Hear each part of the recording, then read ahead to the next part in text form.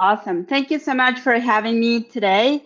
I'm super excited to be part of this conference. And what I wanted to talk to you about today is how my lessons learned through my career and how we can open doors for future women technologies, which is a passion of mine. How can we bring more women into this technology road and career? That would be super good. I wanted to start saying that my career path is unique. I think all of us has a unique experience as we go along. And I wanted to say that each of us have different ways to get what we want to get, and just follow your gut, follow your instincts, and make sure that you follow your dreams as you go along. So I wanted to just talk about that path that is unique for me today. So why a career in technology? And I think that's interesting for me. I love Disney World, and when I was a kid, I went. And instead of interested to get into the ride, I was more interested to see how the robot was moving, how these rides were kind of moving into this direction. What is it? Is it software? Is it hardware? And that got me into technology. So the first things that I learned is that you have to fight against the stereotypes. I think you will find them along your career. Women cannot go into engineering was a big one. I started in Mexico. I'm from Mexico, and that was the other thing. Mexico does not have enough jobs for this field, so why are you going into technology? So you have to fight through it. You have to follow your dreams. And I went into software engineering. At the time, we were only 6 women graduating from software engineering out of 100. We started with 200 and for this career, but only 6 in this field. So that's a number that I would love to change. Be ready to wear different hats. I started as an entrepreneur. There was basically a person saying, hey, can you guys do websites? And we started doing websites for banks, small to medium sized projects, automation. And basically, I said yes to everything. So I was doing development, I was doing management, I was hiring more developers to help us, I was doing sales for the next project. And that helped me get a big perspective of everything that had to do with the job. Don't be afraid to take on a new role. From individual contributor to manager, what it really helped me when I started at Microsoft was because of my different hats, I was able to get into asking more questions, right? What about this project? What about this? What about that? So I was looking at my development piece, but also all the different pieces and dependencies that connect to it. And that helped me to get a different perspective. So I remember my manager at the time say, hey, we want to promote you. We want to make no, no, thank you. And he said, why not? And I said, because I'm going to make mistakes and I don't want to make mistakes. And he said, no, mistakes is part of it, right? And you will learn and you will do it all over again. So don't be afraid to take on a new role. Don't be afraid to take on a new opportunity. Even if you think you're going to make mistakes, you will continue to make mistakes. But the important thing is to stop, learn, and do it all over again. And the other thing that I learned is about having sponsors and mentors that will help you also grow. Your sponsor is a person that is basically your manager that you report to, and that person will help you and guide you. But also find mentors, find other people that you like how they work, so that you can also say, hey, I did this, how can I do that better? It's okay to go back to learning. I think that's also important. For me, it's about identifying my gaps. I was very technical, and I realized that finance, administration, people management were things that I didn't know a lot about. So I basically went back to school. I did my post degree. I paused my, okay, let's go back.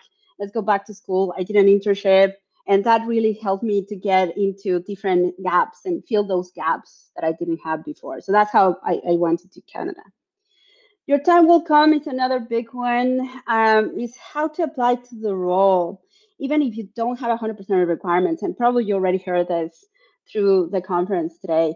Women are not super good at applying to the job if you don't have 100% of things. Men do, but it's important to believe in yourself. And basically what I find in this role is, oh my God, this is exactly what I want to do.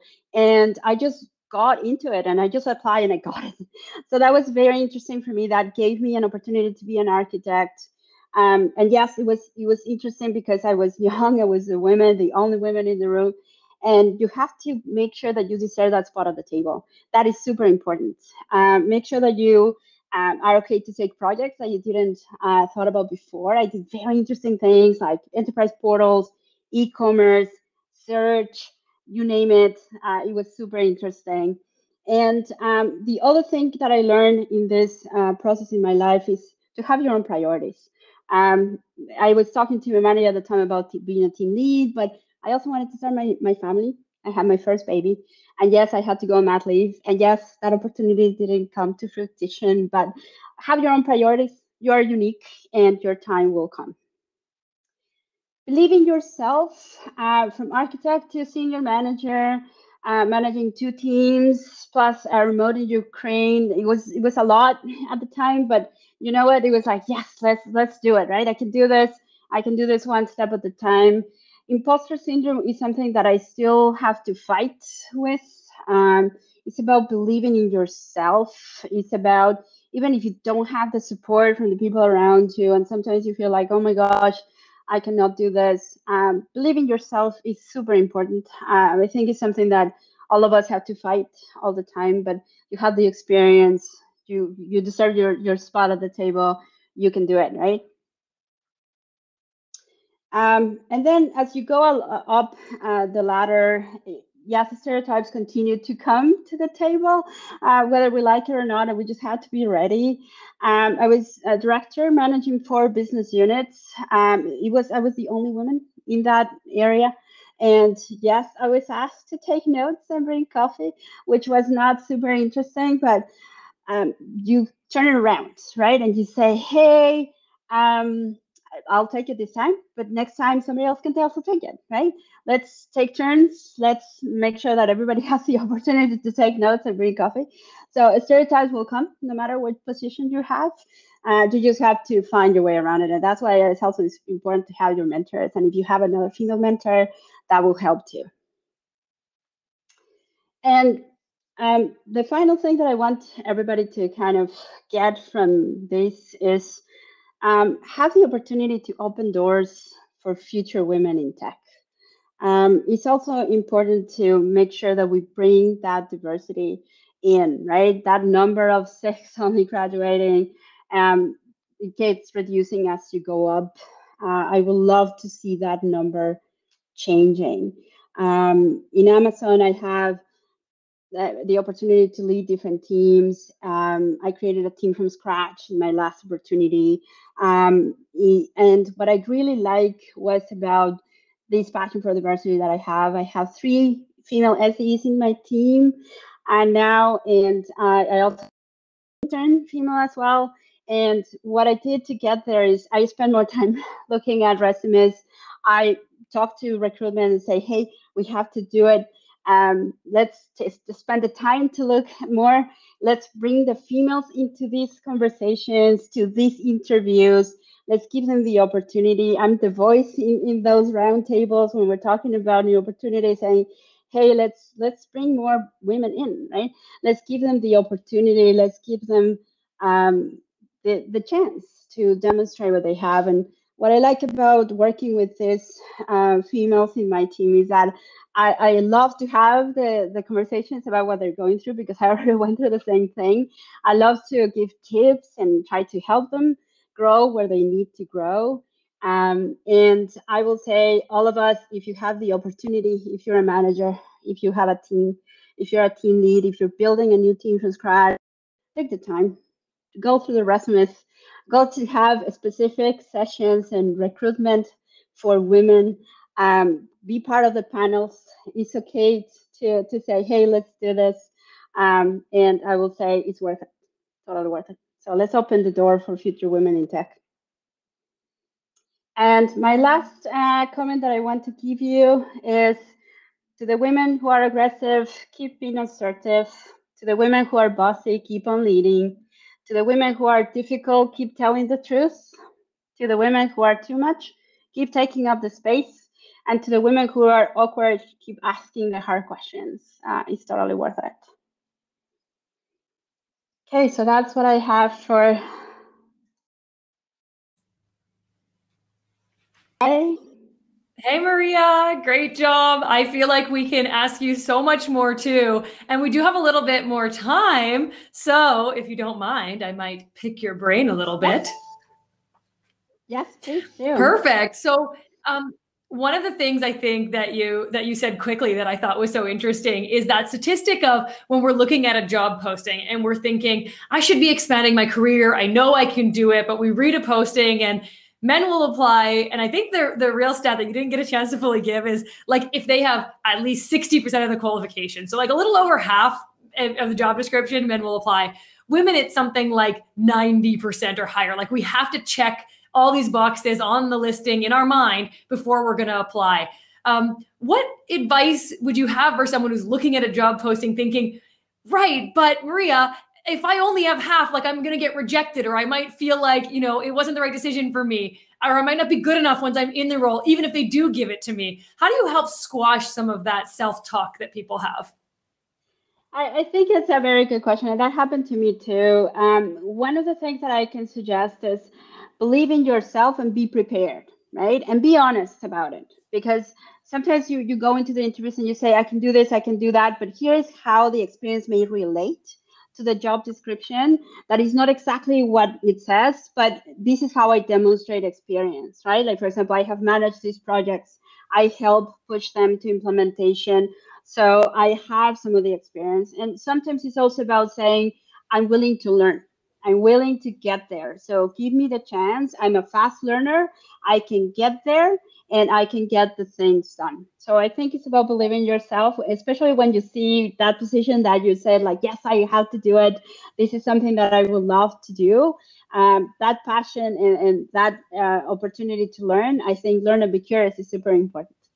Right. Yeah. It's changing that narrative that we have for ourselves to some degree, right? That right. Positive self-talk. Okay. So one of the questions that came through in the chat too is they were wanting to learn more from you about how do you select the university of recruiters in your search for other women candidates? So a couple of things. So first off, when I see a list of resumes, and sometimes I volunteer myself with the recruiters and say, send me the resumes, I'll look at them, right? And then I go through it. So yes, it's more job, it's more time. You have to go through all of them. But I want to make sure that I go into every single one. And when I see potential and opportunity for females, I will take it. And I will say, hey, let's bring them in. Let's do the phone interview. Let's do the interviews as we go along. For females specifically, I also like to do specific female sessions with universities, or this one, I always try to volunteer as well to talk to other women and to talk to them about technology. And that's where you also can recruit, right? You see women coming in, talking to you about your team, your company, things that they can help you with. So I always try to volunteer in some of the sessions too, because A, I want to bring more female to this technology world, and B, this is an opportunity for them also to know me and to match up between recruiters, potential candidates, and people to fit the roles. And that's so wonderful that you talk about kind of volunteering and really like paying attention and giving back. And I know in your presentation too, you talked about the concept of passing it forward. Can you tell us a little bit more about kind of the best strategies to do that? And in fact, maybe on both sides of the coin, like if you're someone looking to get involved and get that support, or if you're someone who's at maybe a point in your career where you think maybe you can give back, where should you go to look, you know, rather than creating your whole own program of a way to give back, what should you look for? Right. I think these sessions as Women Net, Women Tech Global Conference is a great opportunity. So yes, let's get to those. Let's go to those conferences. Let's volunteer in those sessions, right? I think that's something that you can just join, be part of, and volunteer your time. The other thing that you can do is also mentor other females. I know different companies have their own mentorship programs, but there are also external mentorship programs that you can join. And you can join on both sides of the spectrum, right? Maybe I have experience I can give back. You can also mentor junior people starting their careers, or the other way around, right? Like junior people starting their careers, they're looking for mentors, they're looking for people that they can help them. That's can you also give back. Yeah. And those are such good ideas. You know, it's interesting because as you were talking, I was wondering, I wonder what your favorite thing to do has been. But even maybe that question applies to projects, because you've worked on some really interesting things over the years. Maria, do you have a favorite project or output or volunteer opportunity that you comes to mind when I ask this? Yes, for projects, the first project that comes to mind is when I was in BlackBerry. We were implementing portals for our partners. And it was the first time that I was doing a lot of these iterations with e-commerce, and there were so many dependencies. It was challenging, but at the same time, it was rewarding. It was that moment that you're like, okay, we're doing something, we're delivering something, right? And that customer obsession right now in Amazon, I love the way that we do, which is called working backwards from the customer. And it's basically put your shoes or yourself into the customer and say, what would I like to do, right? If I'm buying something from Amazon, what is the thing that it will make me buy more? What are the things that I would like to see, right? What is that customer obsession? And I love that. So the project that I'm doing right now with my team, it's a lot about innovation. It's about how to make things completely different than we did before. So we created a team from scratch, but a product from scratch, started learning what machine learning, make things super more efficient. So for me, that is very, very exciting. Yeah. Okay. Well, and that's such a good answer. And Maria,